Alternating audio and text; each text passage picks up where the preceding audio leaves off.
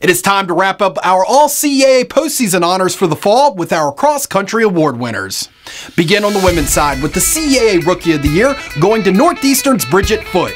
The sophomore never competed in cross-country prior to the season as she led the Huskies by finishing 4th overall in the CAA Championship.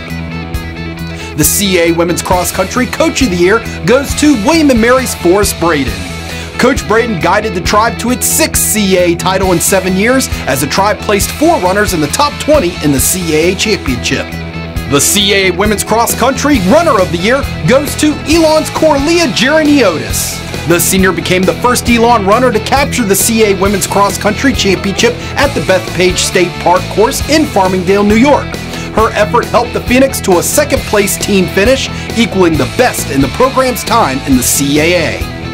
Now here's a look at your 2018 Women's Cross Country All-CAA team, which is made up of the top 12 finishers at the conference championship.